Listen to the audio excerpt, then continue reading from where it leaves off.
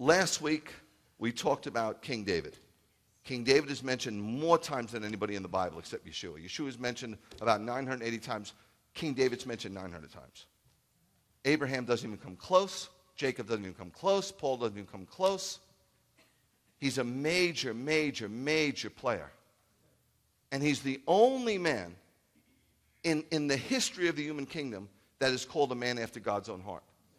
Now, there's two ways to understand that. One is David resembles my heart, but that's not the Hebraic understanding. When God says that you're a man after his own heart, that means you won his affection. You stole his heart. Wouldn't you like to steal God's heart? I mean, if you love God like I think you do, and I don't know because I don't know you. I don't know the motivations of your heart, in other words. Nobody does. But if you're a person who really, really loves the Lord, don't you want to be the guy that he says in heaven, that guy, he stole my heart.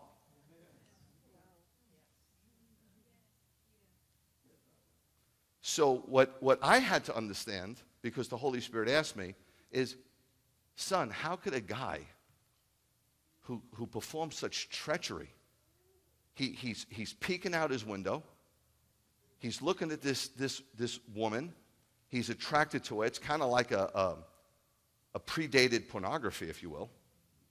I don't think he was staring at her just one time. And so he decides, I got to have her. And he sends for her. He sleeps with her. She gets pregnant. So he panics because he's the king. He can't have this. There's laws for the king in Deuteronomy 17. There's specific laws for the kings in Israel. It doesn't apply to us, but it applies to kings. It's a big no-no. He panics. He brings back his general, who just happens to be a righteous man. He picked the wrong guy. And he says to his general, look, you know, you're doing so well, Uriah, that I want you to enjoy the company of your wife. I'm bringing you off the battlefield, enjoy, and then I'll send you back home. Of course, he would sleep with her. He's been on the battlefield. He's going to sleep with her. And then he's the dad, right? David's off the hook. Uriah sleeps outside. Some of David's other generals says he's sleeping outside. David goes, what are you doing? He goes, there's no way I can have any pleasure while my men are fighting. I will submit to you. In other words, he didn't want to come off the battlefield, but he submitted to the king. If David said, stand on your head, he'd stand on his head. So he's going to go. I submit to you, my king, but I cannot. Too much of a disrespect to my men. I'm a warrior. Okay, when the war's over, I'll go home and be with my wife. David panics. So what does he do? He tells his other general, send him to the front lines and back away. Let the Ammonites take him out. If you read this in the paper, you'd be pretty angry, right? So how does this guy go from that guy to being called a man after God's own heart? Now you'll say, Rabbi, but that's 1 Samuel 13, he's called a man after his heart. No, sweet pea, that's Acts 13. So the Lord was asking me this because obviously David had some attributes that made him a man after God's own heart. And I found 5 that stand out.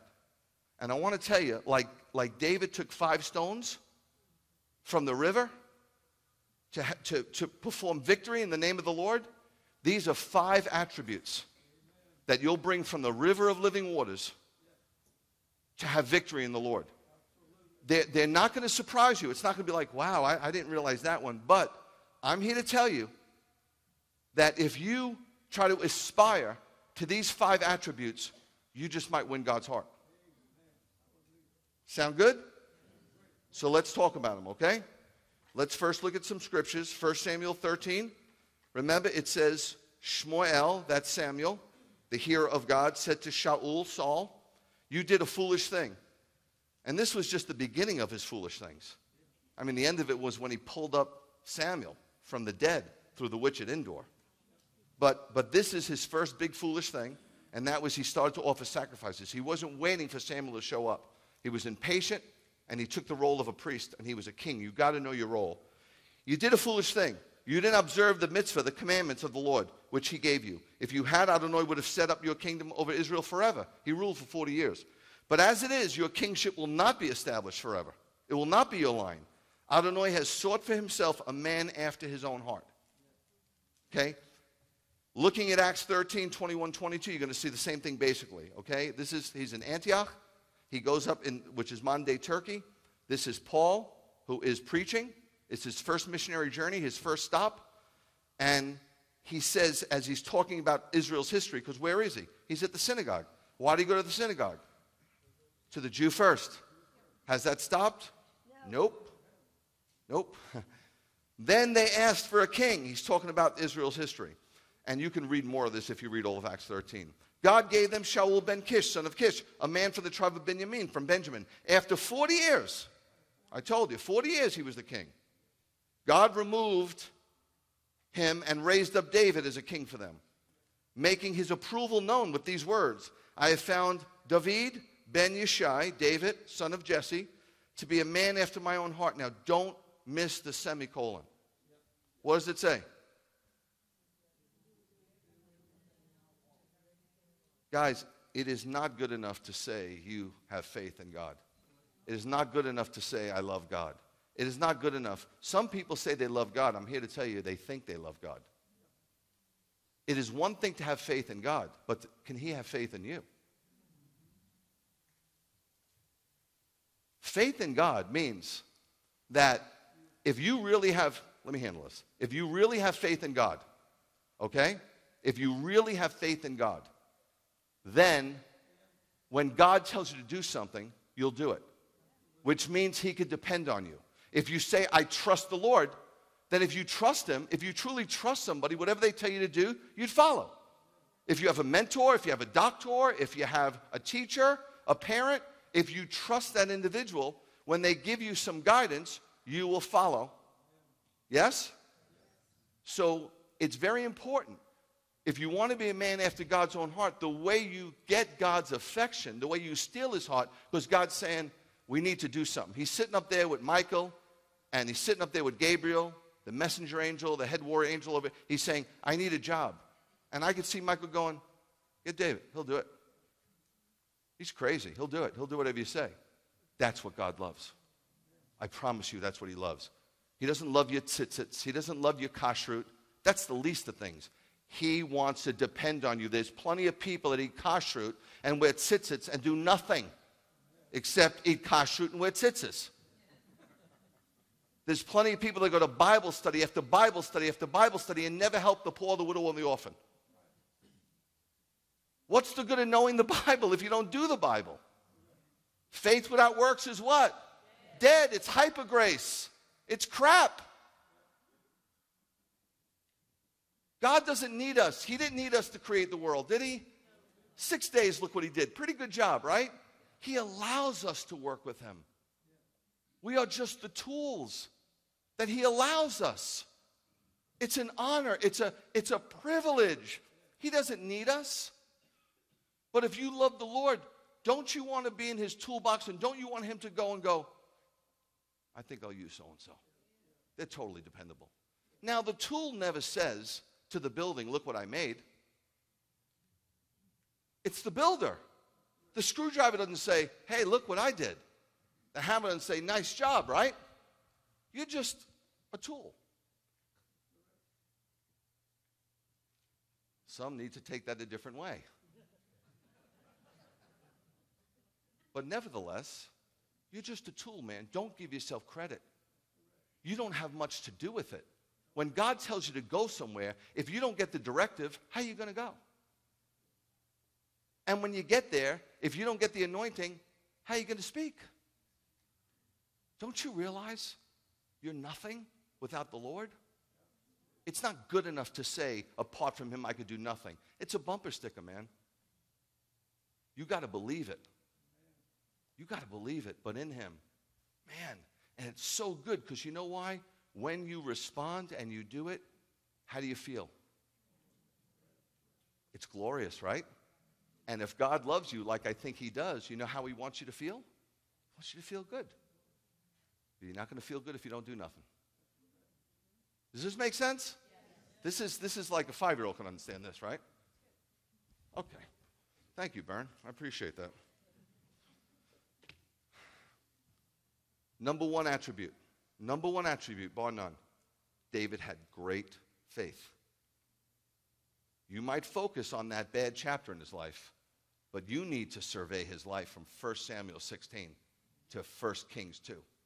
Trust me, if you read it and you study it, you'll be blown away by this man's faith. Hebrews 11:6. Look what it says. Impossible.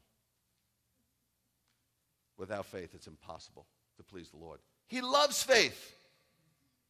Not silly faith. Not, the person has no job, they have no education, they have no resume, and they sign up for the Israel trip. Happens every year. The Lord's going to provide. No, sweet pea, you got to get a job. You really do. You have to have some practicality, okay? And I doubt somebody's going to come to your house, knock on your door, and say, hey, would you like a job? Every now and then something like that happens, but you got to put yourself out there. God helps those who help themselves. You got to put yourself out there and knock on doors, right? Doesn't he say, if you ask, this is Yeshua. If you ask, if you seek, if you knock. So you got to ask, seek, and knock, right? You got to do that. But it's impossible to please God without faith. This is the honor roll of faith, Hebrews 11. God loves faith, loves it. No amount of good works can compensate for lack of faith. You can work for God, but if you really don't trust him, he'll know. Faith is the only thing that gives God his rightful place and puts us in our place. Because it says, I need you. Faith glorifies God exceedingly. It says, I trust you, Lord, but I don't trust me. When Moses asked, who shall I say? He said, I am, and you're not. That's faith. When you don't trust yourself.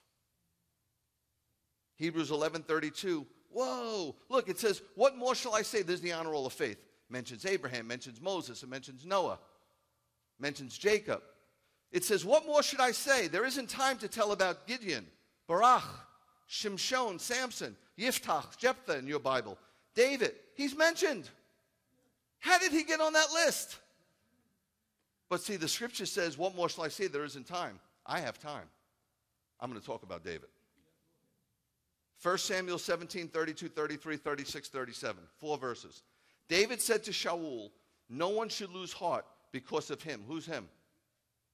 You know from 1 Samuel 17. It's the story of Goliath.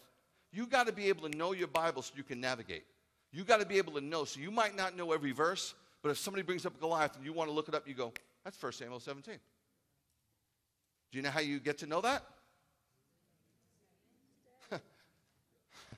Yeah, there's no magic to it. No one should lose heart. People say, why, you know the Bible pretty well. Yeah, because, I read it. It's not like it's on my, it's not like I had to read it. David said well, you have to read it. You're a rabbi. I read it way before I was a rabbi. In fact, I used to read it more because I had less to do. Very true. She'll tell you. David said to Shaul, no one should lose heart because of him, the Philistine, Goliath. Your servant will go and fight this Philistine. Shaul said to David, you can't go to fight this Philistine. You're just a boy. He was a ruddy young boy. 14, 15, who knows? Just a boy. This guy's been a warrior from his youth. Your servant has defeated both lions and bears. Now, this is where people think, oh, it's David. He knows how to defeat lions and bears, so he can take on the... No, you'll miss the whole story. See, most people think that David defeated Goliath through the Lord. The story is God defeated Goliath through David. God gets the glory, not David. Your servant has defeated both lions and bears. He's just trying to get him to let him go because he respects the king. He's not going to go unless the king lets him. If the king says, I'm not letting you go, he can't go. Do you understand? That was back in the day where people actually respected authority.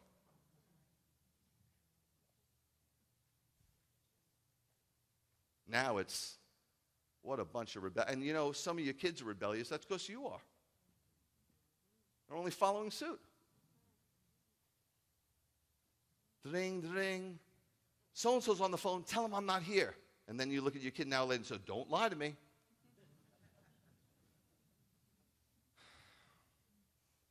God's not going to be mocked, guys. You're not going to mess with God. He's not going to be mocked. Your servant has defeated both lions and bears, and this uncircumcised Philistine will be like one of them. Because he has, see? He didn't challenge David. He didn't challenge Saul. He challenged the armies of the living God. David took it personally. Then David said, Adonai, who rescued me from the paw of the lion and from the paw of the bear, will rescue me from the paw of this Philistine. So what does Shaul say? Look, I got nobody else. Fine. Go. Get out of here. Go. Adonai be with you. There's no shot he thought he was going to defeat the Goliath. No way. The whole army was petrified. But David was fully aware at this point in his life that God was totally in control of his life. And he was convinced, faith, that God would deliver him.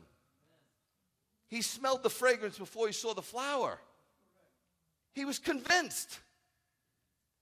And David's weapon of choice was an AK, an RPG. His weapon of choice was God. God. Our fight isn't carnal. And our enemy doesn't have a social security number. And of course, he won. You wonder why Saul just would not leave David alone? He just kept coming after him and coming after him and coming after him. You know why? One word: jealousy. And jealousy runs rampant in the human kingdom.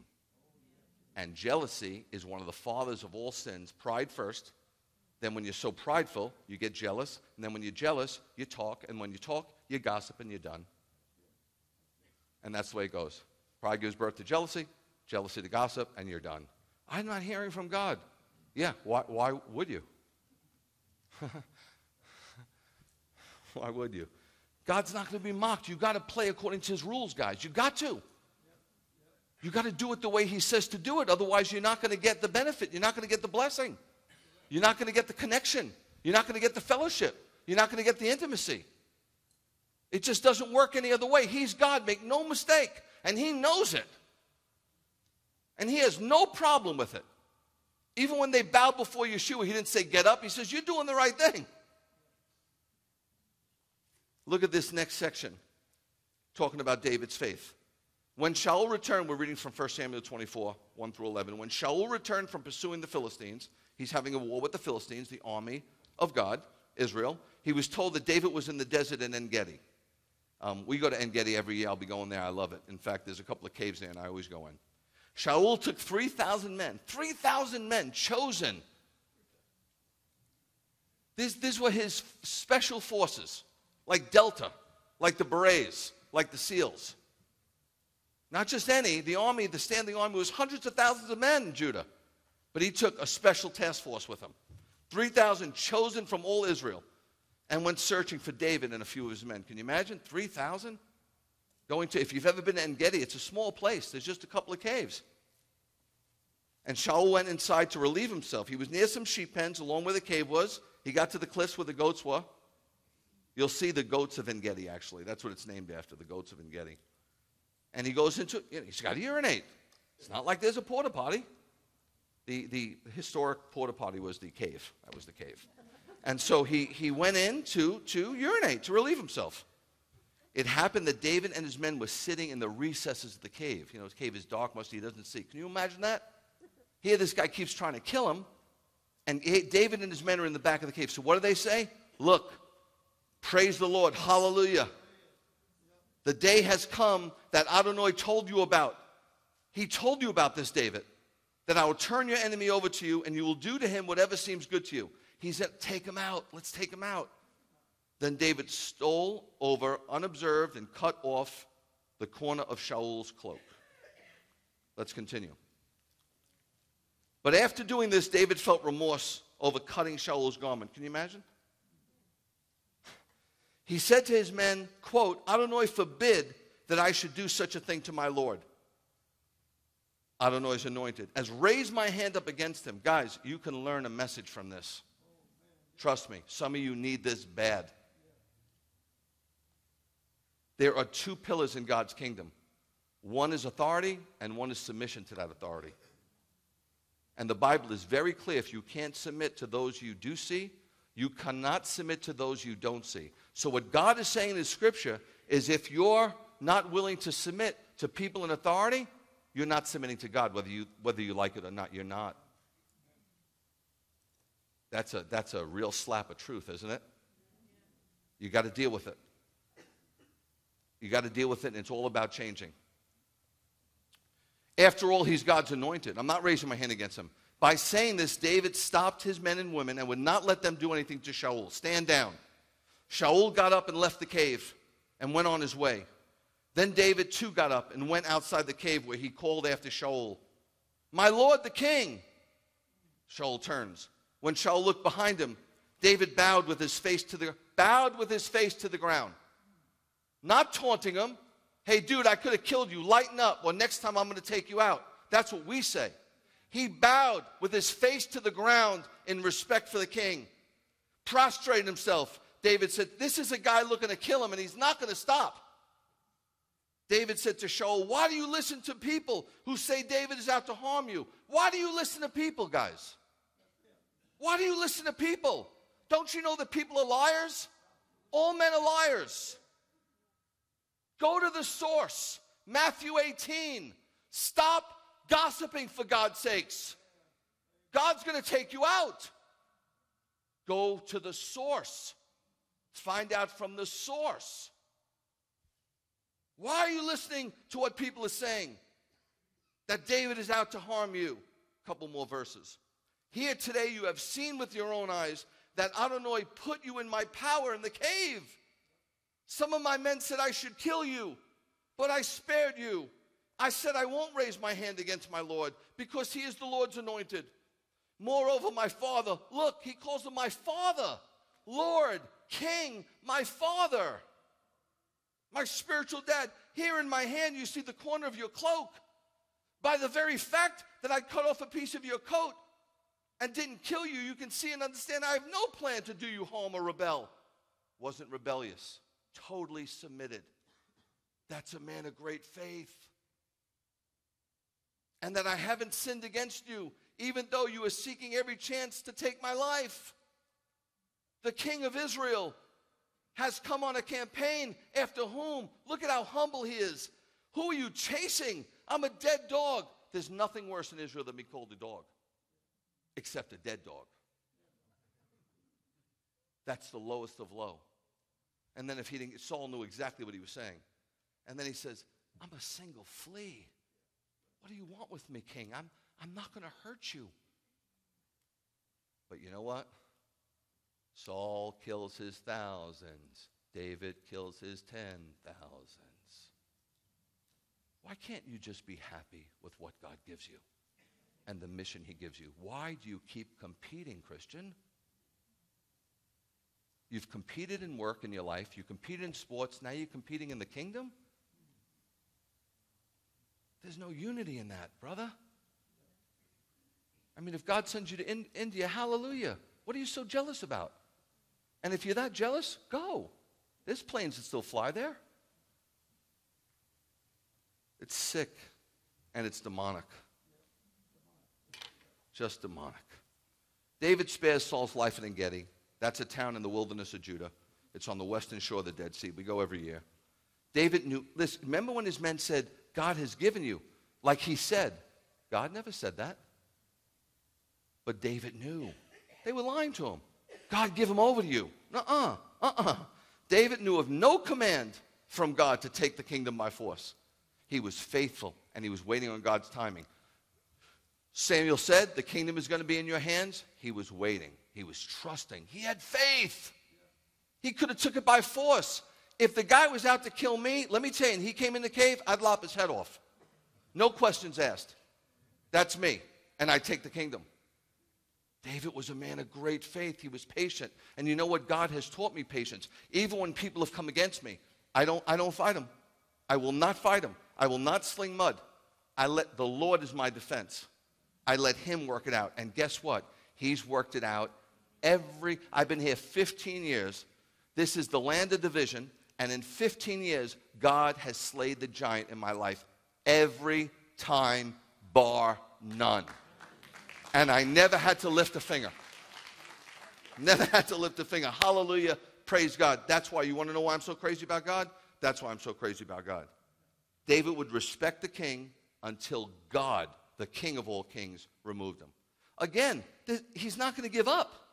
I mean, he says to him, you know what, if you keep reading the story, you know what Saul says? He prophesies, you are a righteous man, David, more righteous than I'll ever be. The kingdom is yours. At least he could prophesy. Look at what happens next. We're just on the fact that faith is the greatest attribute you can have to win God's heart. 1 Samuel 26, 1, 2, 5, 7 through 12. The people from Ziph went to Shaul in Givnah, that's where Shaul lived, and said, his hometown, David is hiding on the Hachilah hill across from Yeshimon. I'll get to where that is in a minute. Then Shaul set out and went down to the Ziph desert with 3,000 men. There he is again. His boys, chosen from Israel to search for David. I mean, he took your cloak. Why don't you believe him? Paranoid. Paranoid. David set out and went to where Shaul had pitched his camp. Can you imagine this? He went to his camp, man. Now, Saul's not hunting David. David's hunting Saul. He saw where Shaul and Abner is his chief bodyguard, his head general. The son of Ner, the commander of his army, was sleeping. God put him in a sleep. When the king is sleeping and you're guarding him, you don't fall asleep. You do not fall asleep. They were sleeping. Can God do that? Is there anything God can't do, guys? Come on. Come on. Shaul was laying inside the barricade with the troops asleep all around them. Man, you want to talk about easy pickings? So David and Abishai, that was one of his generals, went to the soldiers by night. Just two of them. Two guys. 3,000. Shaul was lying there asleep inside the barricade. Let me give you some math. You plus God equals a majority. His spear was stuck in the ground next to him, with Abner and his troops sleeping all around. Look at what happens next. Abishai says to David, God has handed your enemy. Here we go again. He's right there, man. He's right at your foot. His spear is right next to him. So now please, let me just tell you something about David's mighty men. They were a whole nother level. These guys fought all their life, and they trained all their life. They were like the 300 toughest guys. Listen what he says. I love the toughness in this guy, Abishai. He says, so now please let me pin him to the ground with one stroke of the spear. I won't need a second stroke. I'll put it right through his heart. He'll be done. One shot. But David said to Abishai, don't destroy him, exclamation point. No one can raise his hand against Adonai. What a leader. Look at what he's teaching his men without becoming guilty. David then added, as Adonai lives, Adonai will strike him down. Faith. Or the day will come for him to die. Either way. Or he will go down to battle and be swept away.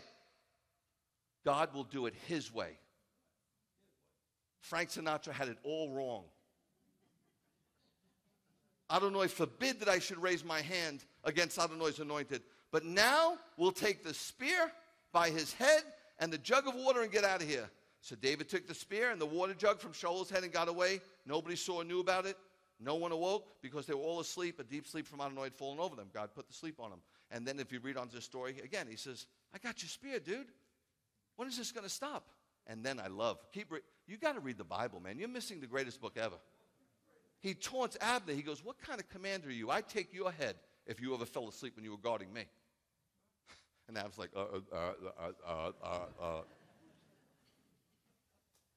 King Saul spared by David. Once again, this is just south of Hebron. And even though David was constantly on the run from threat of death to King Saul, he would not touch God's anointed.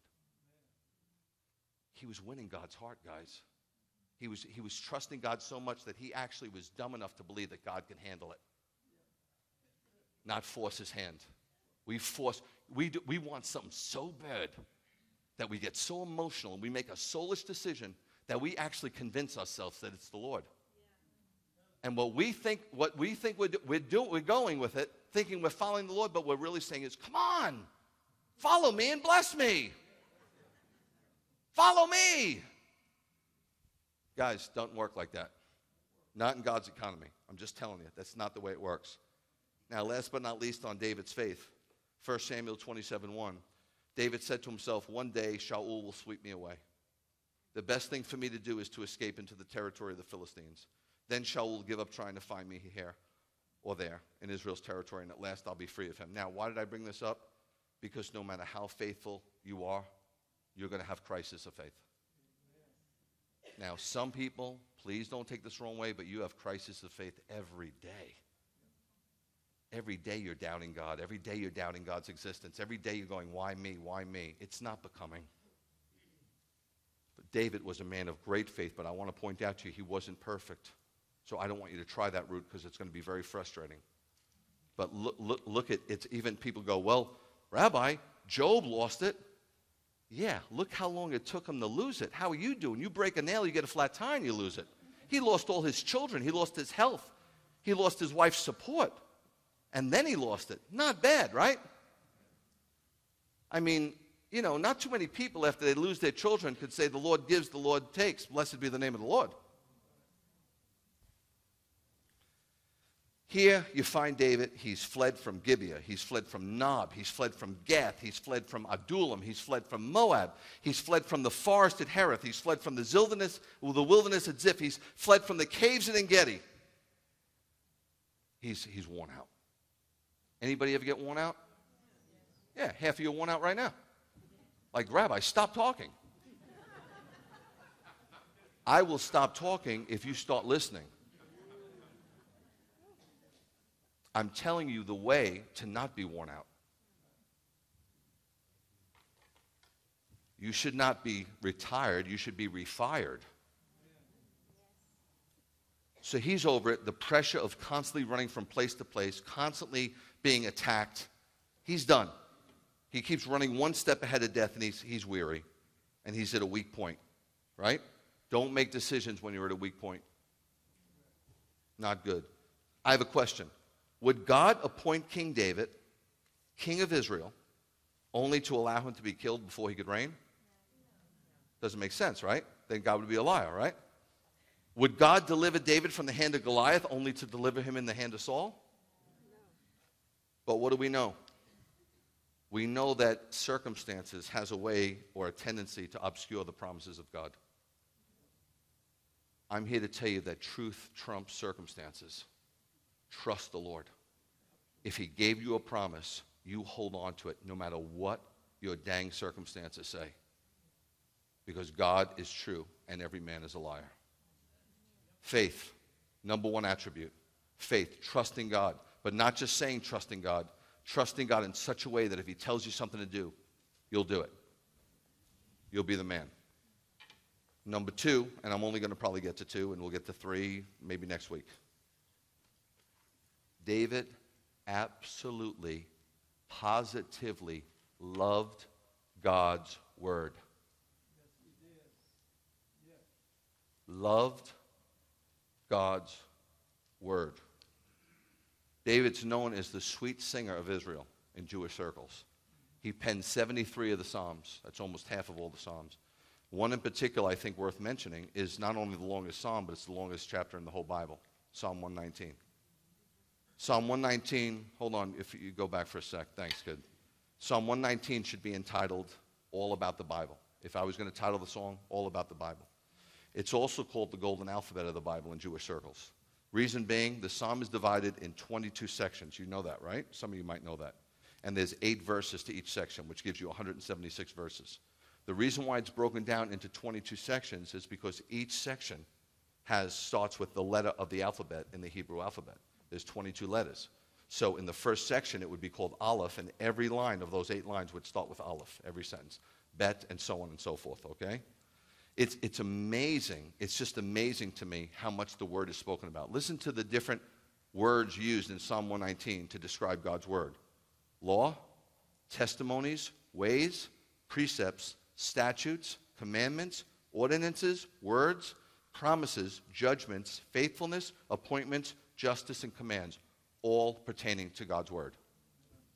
By using the alphabet in 119 in this acrostic form with the 22 letters, you can see how I think the writer is trying to say human language is exhausted when we try to speak of the greatness of God. No words can explain it. Let me show you some verses from Psalm 119. 119 verses 47 to 48. It says, how I delight in your commands, exclamation point. It's not, I delight in your commands. I delight in your commands. How I love them. I honor and love your commands. I meditate on your decrees. David didn't just read the word. He loved the word. A lot of us read the word. Well, a lot of us don't even read the word. There's no question about that today. Most believers don't read the word. But some of us read the word, but it's not good enough. I'll explain, and I think you'll get the message. He loved the word. He meditated it day and night. He communed with it. He pondered it. You know what he would do? He would get lost in the word. He would sit with the word, and somebody would say, man, you've been sitting there for 5 hours. 5 hours, 7 hours. You know, when you love the word, you can get lost in it. You could read one sentence and meditate, and like time stands still. I've sat sometimes, Bernadette will tell you, like 5 in the morning, and then I'm like, it's 2 in the afternoon. It's 9 hours, and it felt like 5 minutes. And then I realized, man, I'm late. I'm late, and I didn't have enough time. He loved it. It was like a fountain of delight for him. He couldn't explain it. Neither can I, but it's like a fountain of delight. It's like a river of pleasure, a never-failing source of joy. To him it was power, and there was depth, and there was treasure. Look at Psalm 119, verse 16. I will find my delight in your regulations. I will not forget your word. Whoever is born of God or born again in the Lord will delight themselves in the ways of God. They will love the commandments of God, and they will determine. Whether they do it all the time is another issue, but at least you've got to make that determination. I love the word of God, and I'm determined to keep it. You've got to start your day like that. You can't start your day. Some people start the day, well, Lord, I'm going to mess up, so I'm just saying I'm sorry now. Wow. That's like telling your kid, don't get in the block. You're a loser. Look at Psalm 119:97. How I love your Torah. I meditated all day. Listen to me. You'll know if you love the Lord because you'll love his word. I have friends, they love golf. I got nothing against golf. It's not my thing per se, but I think it's a real quality game. But what do? They read Golf Digest. They watch golf on the weekends. They play during the week. They look for the latest putter. They go to the stores. What are they telling you? They love golf. It's okay if you say to them, you love golf. He's like, duh.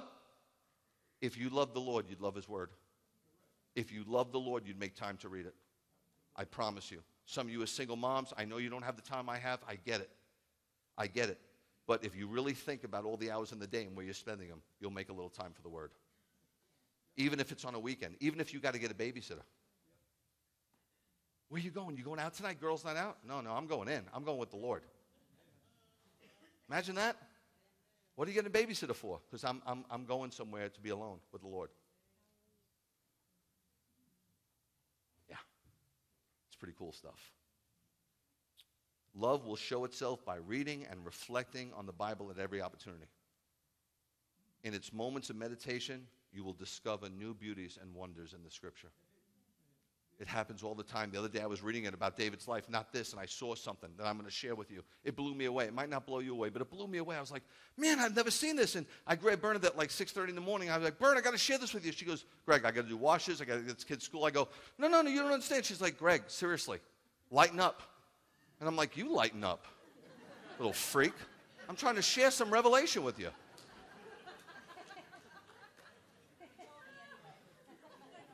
I told her. I made her sit down. I don't care. Throw the wash out the window. The kids, I don't even know what grade they're in. Let me give you this revelation. I had to tell somebody. I was bursting at the seams. I broke it down, really. I had to tell somebody. When you get that revelation, don't you got to tell somebody?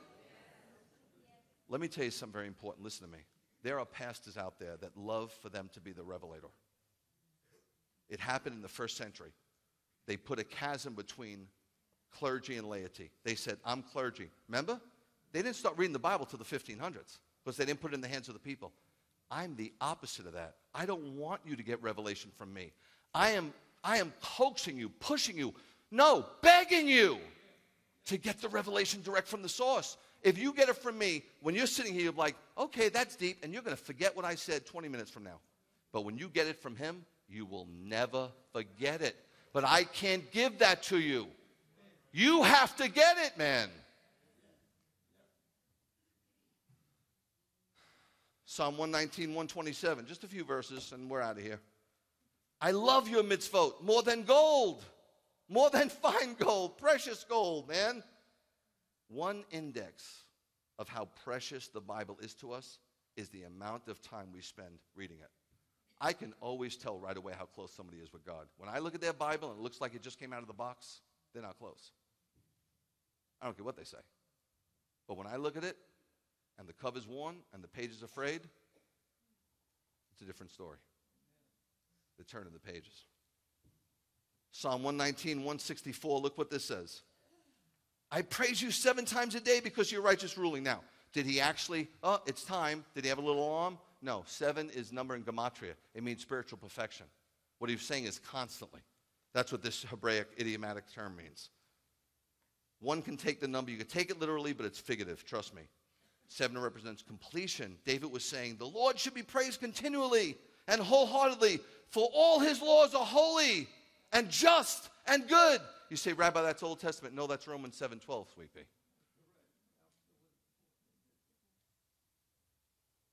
Don't ever forget this verse, 2 Timothy 3:16. I gave it to you in the New Living Translation because I really wanted you to see it. In my Bible, it says all Scripture, and that's all. By the way, in the Greek, in the Hebrew, in tongues, all is all. All Scripture is God-breathed and is valuable for teaching the truth, convicting of sin, correcting faults, and training in right living. Guys, look at what this says in the New Living Translation. And I don't mind the New Living Translation because it's a translation. It's not a paraphrase, and they have good Greek and Hebrew scholarship. All Scripture is inspired by God, all, and is useful to teach us what is true and to make us realize what is wrong in our lives. It corrects us when we are wrong, and it teaches us to do what is right. You're doing this with your kids all day long. Don't you want God to do this with you? You do this with your kids all day long, right from wrong, and correct them when they go off and bring them back on the path. You want them to know the truth so they're not hoodwinked and beguiled, right? So why don't you read the Word so you can know it?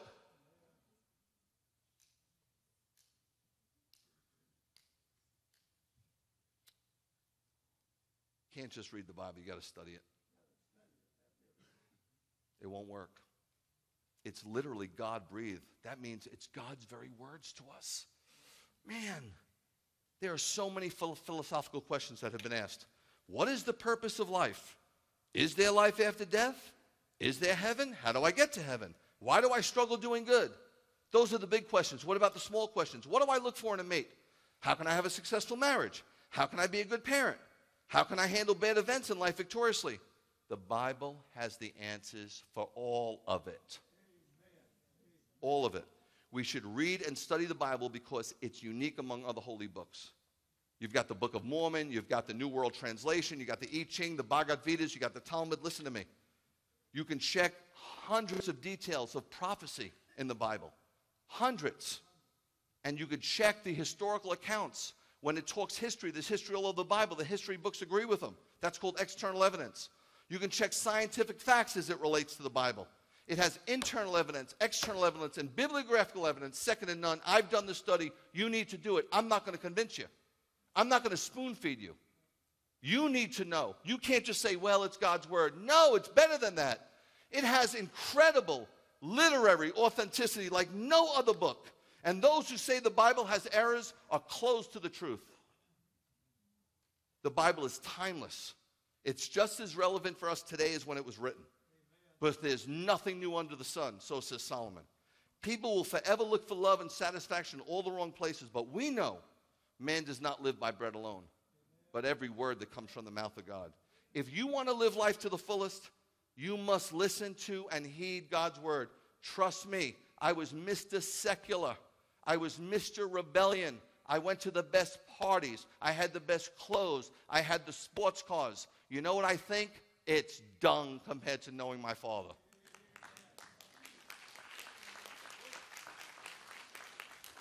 Reading the Bible also helps us recognize all the false teaching that's so rampant today.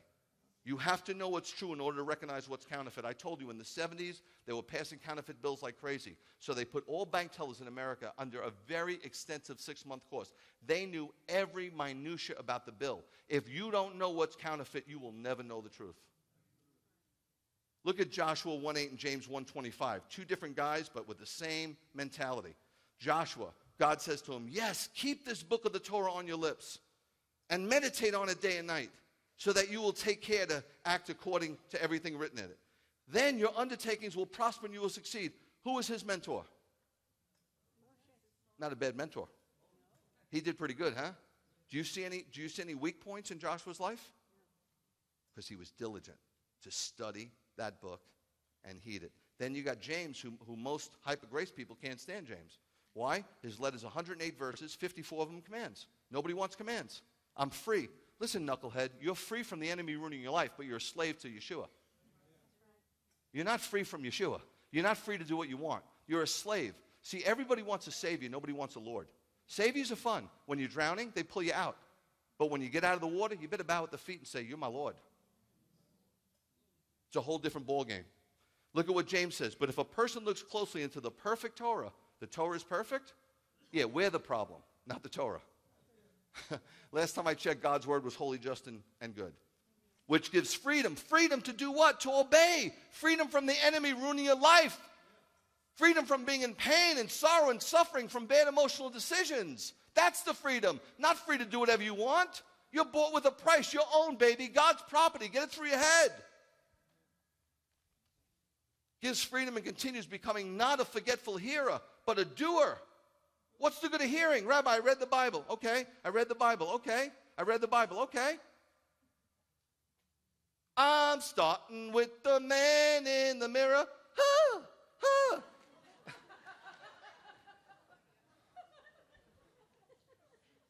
You got to be a doer, guys. I'm telling you. I'm telling you. I could not make it. I would have lost my mind if I was Mr. Jew from New York coming here to teach a bunch of Gentiles Hebraic stuff.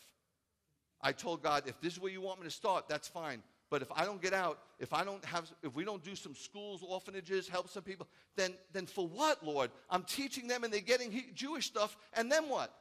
Then what do we do with it? We hang around and praise the Lord because we got Jewish stuff. Guys, it's not going to work. It's not good enough, man. Faith without works is dead. That's what James says. Faith without works is dead. Look at Psalm 119, 9-11. We're almost there. You making it? You all right? You sure? Okay. Just make believe you. Just start going like this, and you'll be fine. I know you haven't done it for like 2 hours. You're probably freaking out, right? Your thumbs are like, oh my God, I got to send a text. Got to send a text. Got to look at my Facebook page. You'll get there. Relax. Psalm 119, 9-11. It says, how can a young man keep his way pure? By guarding it according to your word. I treasure your word in my heart so that I won't sin against you. Thy word have I hidden in my mouth, so I won't sin against you. Look at Matthew 7, 24, 27. Look, this is the Lord speaking. He gave one sermon, one sermon, only one. Parable's not a sermon. One sermon. A parable's a little drive-by. It's a spiritual drive-by. Okay?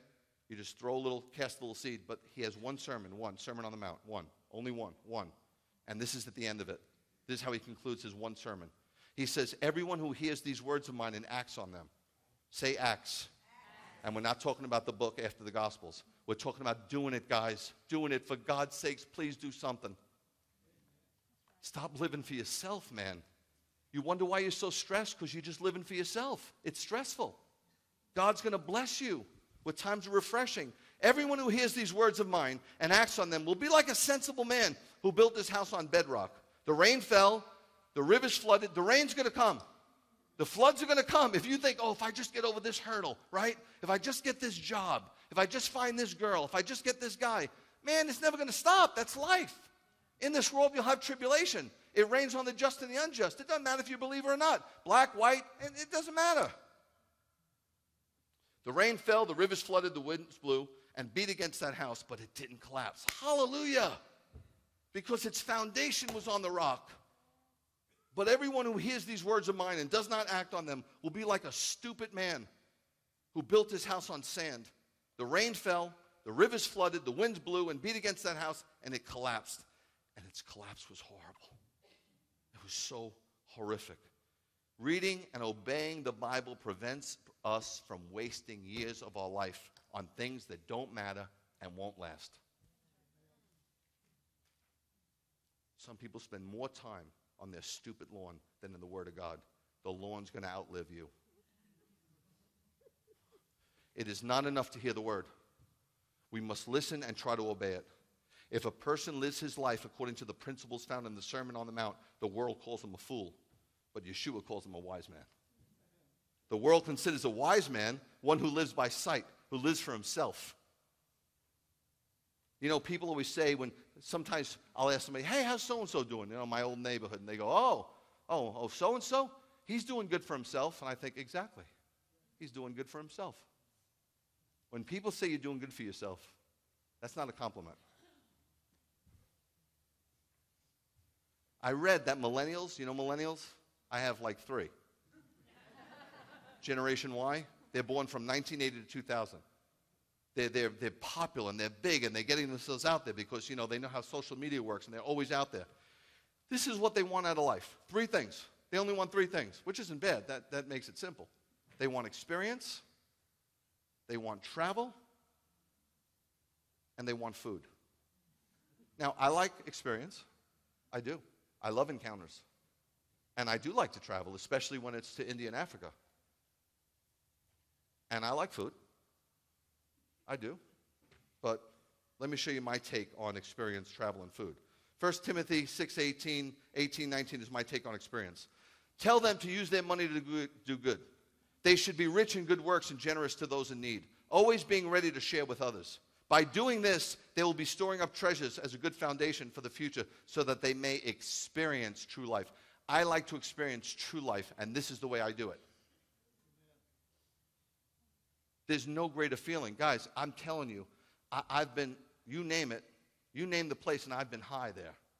But I'm telling you, there's no high like the Most High. And when you go in a village and people come and you realize that if we didn't send them money, they'd starve to death, does it puff you up a little bit? It may, but I'm telling you, it makes you feel so good. It makes you feel so good. I can't describe it.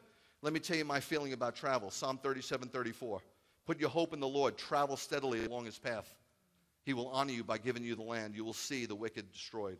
And last but not least, food. Taste and see that the Lord is good. Oh, the joys of those who take refuge in him. Experience can be a great teacher when it comes to certain aspects of life, like medicine. By the way, I have good friends that are doctors. 2 of my best friends are doctors. I never understand why they say, well, I've been in practice 36 years. When are you going to get it right? But experience is not a good teacher when it comes to sin. It's the worst teacher. When it comes to sin, our greatest teacher is wisdom. And the Bible is chock full of it. Isn't it great to learn from biblical characters like David? Isn't it beautiful that we have the Bible? In his defeat of Goliath, we learned that God is greater than anything we have to face.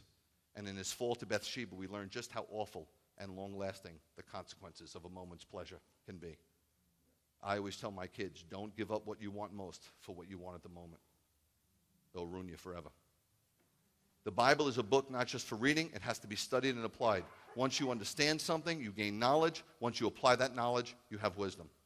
If one just reads the Bible without studying it, it's like swallowing food without chewing it and then spitting it back up again.